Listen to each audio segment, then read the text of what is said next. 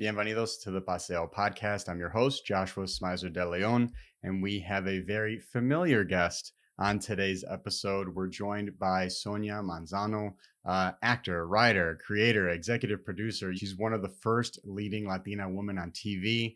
Many of you will remember her as Maria on Sesame Street. She started there, 21 years old. She's on the show for 44 years, taught kids, me included, things about letters, numbers, a little bit of Spanish, and won 15 Emmys in the process. So now she has a new endeavor, a new show called Alma's Way.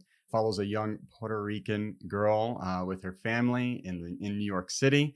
It's a really cool show. I had a chance to watch a couple of episodes. So we're going to talk to Sonia a little bit about her career, a little bit about the show, and at the end, we're going to ask her what being Puerto Rican means to her. Sonia, welcome to the Paseo podcast. How you doing? I'm doing great. I'm happy to be here and always anxious to talk about Alma's Way. I'm very proud of it. Yeah, I mean, you should be. And I definitely want to get into that a bit deeper. Okay, let's talk about career stuff. Of all things to do, why did you decide to pursue acting? The way I got into acting was that I wanted to go to college. I had had great grades in the Bronx. When I went to the High School of Performing Arts, I was competing with middle-class kids. And all of a sudden, my grades plummeted because they had better educations than I did. So what to do to go to college? Oh, I had to go to college on an audition because I was determined to get into college. So I auditioned for schools, like kids audition on athletic scholarships. I got into acting. Now, I always loved theater.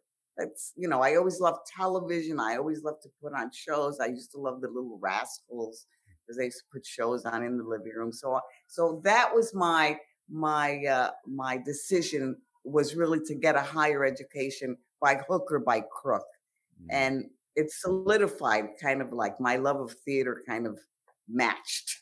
Interesting. I mean, I always love hearing the experiences of someone from a working class family. Knowing your dad was in a union, I think a lot of people, it tends to be a family thing. So interesting that you decided to kind of blaze your own path. And I mean, what a path you blazed. I mean, you found yourself on the set of Sesame Street, my goodness. And for 44 years at that. So Yes. I want to take me back to your first time walking on the set of Sesame Street. That moment you step on set, I mean, what was the first thought or one of the first thoughts that popped into your mind? Well, it was already kind of a thrilling show. It was on the air 2 years before I became a cast member on it. And I loved it because it was the first show that I saw people of color on television. When I saw Susan and Gordon, I flipped. I was at college. I was watching TV and I went, oh my gosh. And this was like in a brownstone, was like my grandmother's house in El Barrio. She lived in a brownstone like that. And I was, thrilled that I would be the person that Latino kids were going to look at and hopefully relate to. But the puppets were bright. It was an exciting place. Everybody was on the same page. Everybody was thrilled. You should watch a documentary called Street Gang that really kind of captures the beginning years of Sesame Street. And I was like, my mother used to have an expression, como una cucaracha en un baile gallina. I was like overwhelmed, like you're a roach in a chicken dance. I was overwhelmed by everything that was going on and wondered how I was gonna help these people continue their mission. And you started as an actor, right? And then became a writer later, or did you have that dual role from the start? If I had ever been exposed to writing, I think I would have been a writer. But if you don't see it, you can't be it. To me, writing was like something white people did, and it was something that intellectuals did. It wasn't something that I did. But after a couple of years on a show, I realized what the power was. The power was in the writing. It's behind the camera, not in front of it. So after I did as much as I could, in front of the camera, and I still love the show, I had energy. I started questioning some of the Latino bits and the the producer Dulcie Singer said to me, "Well, why don't you try writing some?" And I went, "Oh my goodness, now what? I have to put my money where my mouth is and actually start writing." And that's how I got into that aspect of it. Which role would you say was harder, acting on Sesame Street or writing for the show? It's so different, the two disciplines. Writing is something that you ponder, you polish, you uh, you look at very closely. That's not what you want to do when you're acting. When you're acting, you want to be in the moment, impulsive, irreverent, just follow your feelings. So two different things.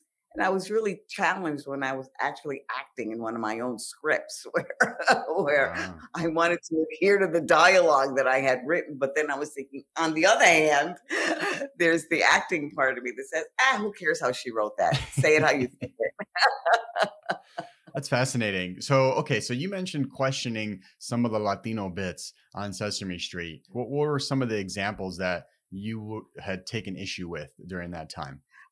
I never, the Maria character, I could just be myself. I mean, they never Yeah. told me, they just said, be yourself. You don't care what you do. Mhm. Just be yourself. But I thought that every time the curriculum called for cultural bits, it was boring. It was Mm. about food, or it was about congas, or it was about, there weren't any Latin writers, obviously. And I thought, like, and here I'm surrounded by Big Bird and Cookie Monster, and everything is smart. Yeah. And all of a sudden, oh, we're doing this culture bit, beating kids over the head with this uh the way we're representing it. And I wanted to take it up a step, to make it hip and Yeah. smart as the rest of the show. And so the first thing I wrote was, me dressed up as a Ginger Rogers dancing with Emilio Delgado as Fred Astaire, I'm talking doing a about. song called Hola, Yeah. because I used to love watching television so much, and I love those Fred Astaire, Ginger Rogers movies. And that gave it a zany quality that I Mhm. thought was funny, Yeah. than saying, "Oh, people say hola when they mean hello," and like that. So I put it in that world. That's super cool. I'm fascinated by that because I think you said something really important. When unfortunately history of film and television, when Puerto Ricans are portrayed, I mean the general Latino, Latina, Latinx population is portrayed. I often feel frustrated because it always feels very surface level, or more like a caricature. Like there's a bunch of people in a writing room and they think, okay, what are all the stereotypical things we know about this particular population? And let's kind of craft a story around it. So I think you being a writer really speaks to the importance of having people of color, BIPOC individuals, or more than just one individual inside in the room where it happens, in those writers' rooms.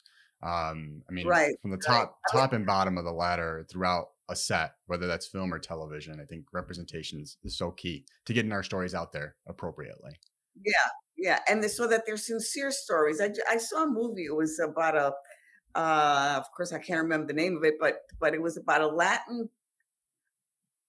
Latinx girl, gay, Hmm. and her friend who was not gay, and they were looking for the pill you take after you have sexual relations and you're Mm. worried about uh, getting pregnant. And it was such a unique take that, this character was so unique. It was obviously a very personal story, written from a personal point of view. It was like not like anybody I had ever known. And I perked up. I leaned in to watch it. It was interesting. Yeah.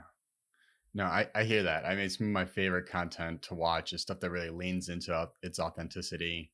Something that doesn't whitewash our community and really gets into those niche things that, and instead of saying chisme, they're saying bochinche. You know what I mean? Like just like little things like that. They just really stand out to me. So looking at these experiences, or looking back on these experiences, the importance of representation, you being in the writer's room on Sesame Street, um, you know, how did you take those experiences and apply them to your creation of Alma's Way? Oh, that's a great Yeah. question. Well, Alma is very, very personal to me. When PBS asked me to create a family show of a Latinx family, I of course made them Puerto Rican from the South Bronx because that's That's what I right. am. That's what Yeah. I know. And but it wasn't just a culture show. It was about the show's about thinking. I just noticed that a lot of kids are turned off to thinking, or they think they're not smart because they can't memorize, they can't speak English. There's 35 kids in a classroom, and they were thinking that they weren't smart because they couldn't take tests well. I thought, wow, they're turned off to the joys of using your mind without even starting to do that. So that's the theme of the show. But I made it as personal as I could. The characters are based on characters in my own family. My family was very musical. So mommy in Alma's way is a music teacher, so we could have the opportunity to have aguinaldos and bombas and plenas and salsa in the show. I'm in the show. I play my own grandmother. No, wait, I play my mother. She has my name. Granny Isa is a person that I voice on the show, and personal experiences like the time Willie Colón came to my house in the South Bronx. He was a kid. I was a kid. He had a band. I was depressed. My cousin was in his band. He showed up and serenaded me on my birthday, and it was a wonderful, wonderful moment. Can I ask you a quick Willie Colón question? I have a vinyl of El Malo in my record collection. One of my favorite records. Was your Yeah. cousin involved in that record? Yes, yes. Oh, My cousin is wow. on that. Eddie Guagua Rivera. Yeah, Oh, yeah. gosh. Who inspired the character Eddie Mambo Wow. on Alma's Way? And who's a combination of two characters. I knew this kid who had polio who used to love to mambo. That's so Eddie Mambo on Alma's Way is a combination of those two people. My cousin and this kid who had polio. Wow, that's fantastic. That's super cool. Wow, just to be in the presence of Willie Colón, I'm just super jealous. So The wow, group was called the Caribbean Combo, by the way. That Caribbean was the kid group. combo. Oh, I love that. So it's clear you're taking in personal experiences and fusing them into your writing, the different narratives that exist from one episode to the next of Alma's Way. I am fascinated by how Puerto Rican culture is portrayed, because we talked about this a little earlier, saying how a lot of times, maybe it's whitewashed or it leans into stereotypes or it's very surface level. It feels like almost, and this is not a knock, but like watching Alma's Way, it's just her Puerto Ricanness is a part of her. It's not something that's like smushed in your face, like, hey, don't forget she's Puerto Rican. It's just a part of her being. It's who she is, and that just is woven into different aspects of her life, her interaction with her family, and it's not just siloed parts of her identity. Would you say that's fair to say? Yes, yes. And the reason that we were able to do that is because everybody's Latin, mostly everybody's Latin on the team. Mm-hmm. There's a bunch of Cubans and Dominicans and Puerto Ricans in the show, but that basic Latin understanding is there. And I think that's why it filters through.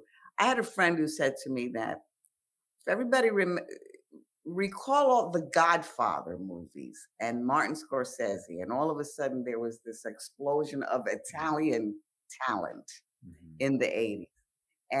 And my friend, who's Native American, Buffy St. Marie, is Native Canadian. She said the reason that all of those, that there was that explosion of Godfather movies and Italian movies and about Italian people is because everybody was Italian on the team. So they didn't have to explain stuff to each other. They knew what they were talking about. So Coppola, I mean, everybody was on the same page immediately. My friend Buffy St. Marie was saying that's why she was talking about Native American movies. She says, people are different. They're trying to get this, but everybody's trying to explain this to this person who's from a different culture, yada, yada, yada. She says the reason the Italian movies exploded.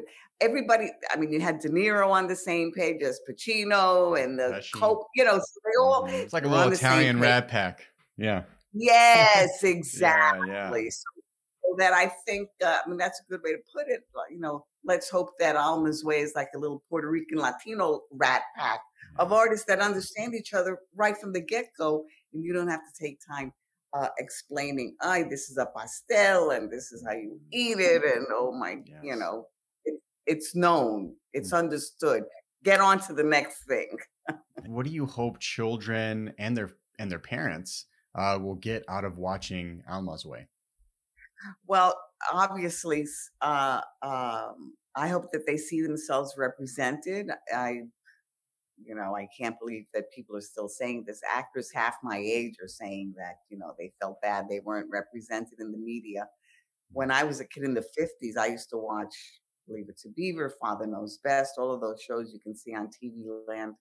And I used to wonder where I fit in. I mean, it was like looking through a hole into the white world through these TV shows, but you wondered what you were going to be when you grew up, what job you were going to have, and you felt invisible, and if you feel invisible, you're not going to contribute to society that you feel doesn't see you. So obviously, I'm hoping that Latin kids see Alma and go, oh, there I am. I would do this like Alma, or, I don't think Alma was too cool doing that, or whatever they say. It doesn't matter, but that they see somebody like them. That's obviously the one thing.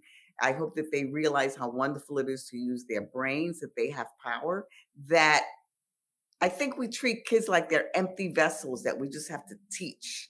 And it's not that. They have their own opinions. They bring stuff to the table. They see the world however they see it. You're of a different generation than I. You see the world differently than I do. So does a very young kid.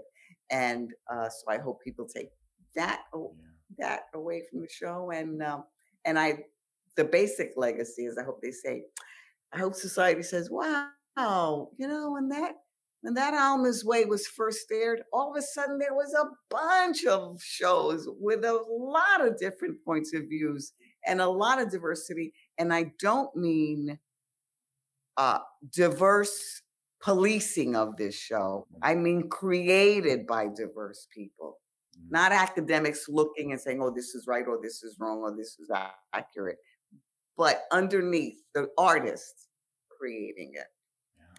I bet you didn't expect me to go on and on that long. No, hey, that was all gold. No, I'm all here for it. And there's one thing specifically that you mentioned, Sonia. You were talking about how, when you were young, you were basically looking through a peephole. I mean, like a door, you just can't. You're like a little crack in the wall. I don't really see myself. And something that we still struggle with, a lot of younger Latino, Latinx actors, actresses. So it's something very much a reality today. But I don't think realizing that lack of representation wouldn't be possible without flexing that critical thinking muscle. Like, hey, something's different here. Why is that? And I say that because I noticed in each episode of Alma's Way, she's using critical thinking. It's like a whole segment of an episode. And it's really cool. I kind of see her thought process live for the viewer. Can you speak to the importance of children seeing critical thinking and mindfulness on their TV screen? And I remember you mentioning that, we expect kids to memorize everything. And we don't flex enough of those critical thinking muscles. So just curious, can you speak to the importance of children seeing that? Well, I think that as I said, I think that these kids thought they were not smart because they couldn't memorize or they couldn't pass tests. And I wanted them to see critical thinking, separating one idea from another. And I was struck by watching the Ken Burns PBS special on Muhammad Ali, and the beauty of the way he separated one idea from another was gorgeous. Mm. And Malcolm X did that as well. That was, the highlight of critical thinking, and that's what it is. It's separating one idea from another. It's not all good and all bad. America is getting to be a country that hates nuance. And I didn't say it. Trevor Noah said it. He said, it's not black and white. Things, it's like, well, wait a minute. If this is true here, then this might be true here. And critical thinking is kind of being lost. And I think as a society, we have to really address that and encourage young people to think critically, think of this, see the bigger picture. Yeah. I That's did a a lot as a kid. I yeah. did that a lot as a kid. I would, put two and two together, and I remember escaping into my mind and looking at a manhole Mhm. cover and saying, "Wait, it's not only a manhole cover; it's also a circle, and it's also the letter O." And it's Mhm. finding these are simple ideas that a 4 or 5-year-old might have, Sure. but you have to practice that, I think. Yeah. No, I think that's spot on. I mean, in that same vein, looking at the current environment, really trying to present that nuance to the viewer. Um, what challenges do you feel creators face when they're developing TV shows for children?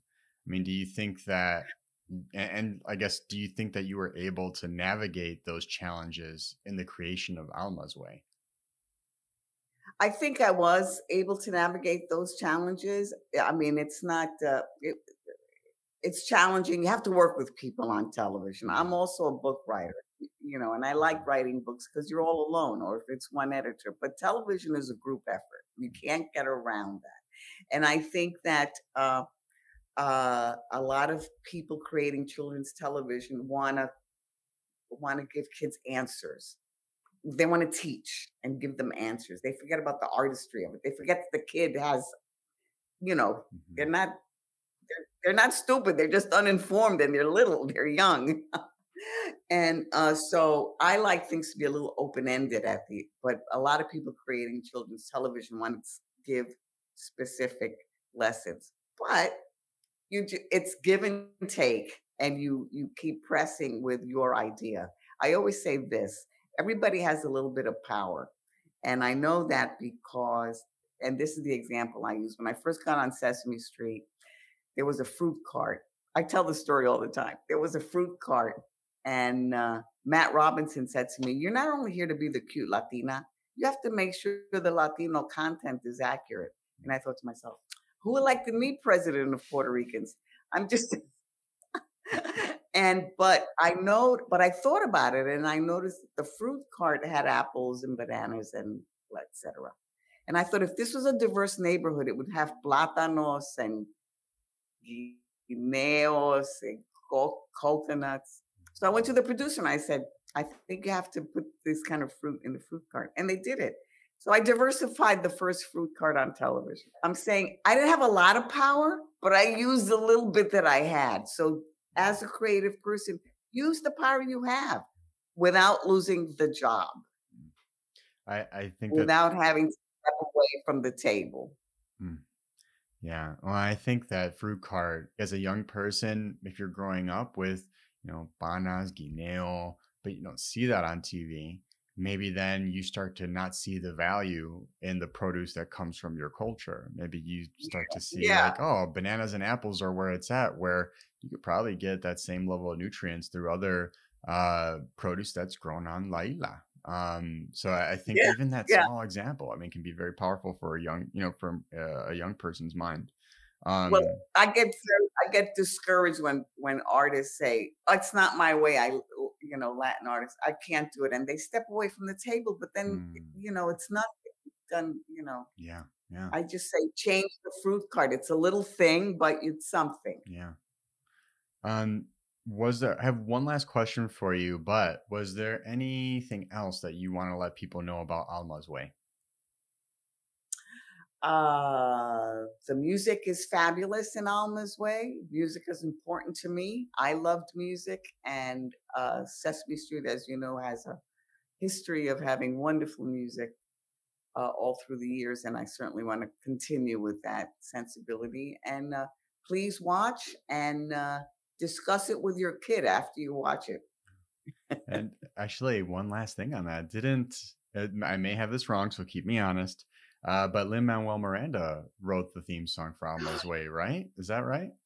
Oh, of course. How could I not Yeah. mention that? Just thought Oh I'd bring my, it up. Just thought I'd bring it up. the beautiful. And I knew him from Sesame Street, and but I knew his father. His father was an activist, Puerto Rican activist for many years, and he's closer to my age. And I called his father up and I said, "Hook me up with your son." Yeah. And when I finally got a chance to talk to Lynn, I said, "Look, if I had the talent and the power, I'd make this opening song as wonderful as the opening song in The Heights." Mm.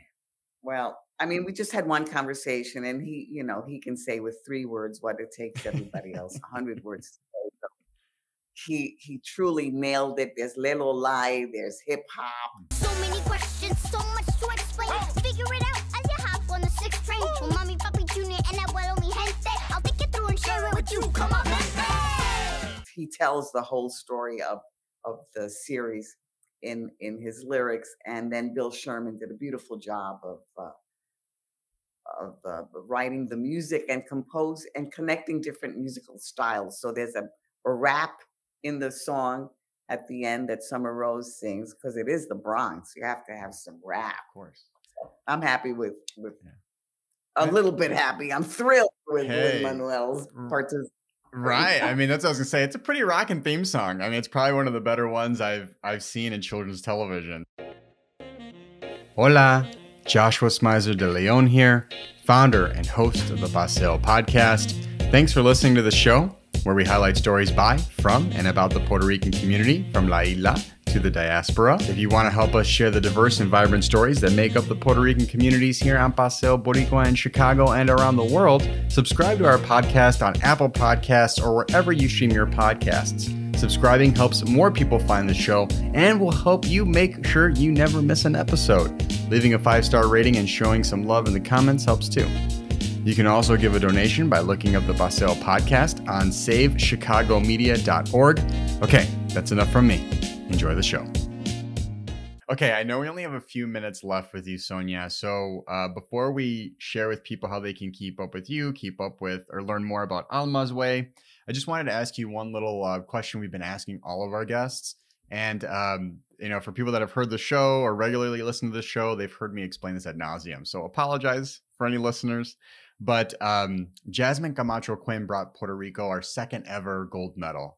And after she won, I saw a lot of discussion online from people questioning her Boricuaness, basically saying she doesn't deserve her Boricua card because she wasn't born on the island. She doesn't speak Spanish. I would also argue that she's Afro-Latina. So I felt like there was definitely a racist undertone in that criticism. Now, I've met tons of people that love her. So I don't know how big that sample size is of people questioning her Boricua card. But I think that's something that resonates with a lot of people, especially people in the diaspora, and even some people on La Isla. So that inspired this question, what does being Puerto Rican mean to us? So just curious to hear your own personal thoughts. What does being Puerto Rican mean to you? Oh my goodness, that's kind of a loaded question. I I'm know. sorry that people get I'm sorry that people get concerned with what's the true, this is a real Boricua, this is not a real Boricua.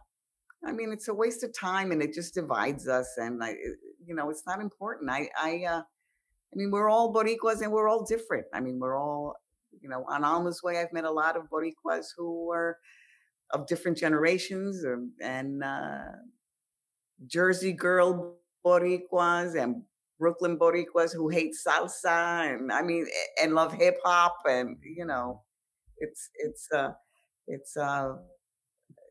it seems a waste of time to me to decide who's the true blue. We're all Boricua, and we have to celebrate all the wonderful things that we are, as opposed to, disseminating them or breaking them down. Well said. So looking at, where we go from the end of this episode, if people want to keep up with you, learn more about Alma's Way, how would they be able to do that? Well, certainly to know more about Alma's Way, go to pbskids.com. By the way, it's in Spanish as well, if people want to check it out in Spanish. Love that. It's in Puerto Rico as well. My cousin emailed me and said, wow, wow. She was so happy. And I said, I have to brush up on my Spanish to talk to her, which is part of the what you were saying, that we're all over. So go there. And then, of course, I'm on the internet. I have my website. If anybody wants to drop me a line, I'd love to hear from people. Beautiful. Okay. Sonia Manzano, thank you so much for being on the Paseo podcast. My pleasure.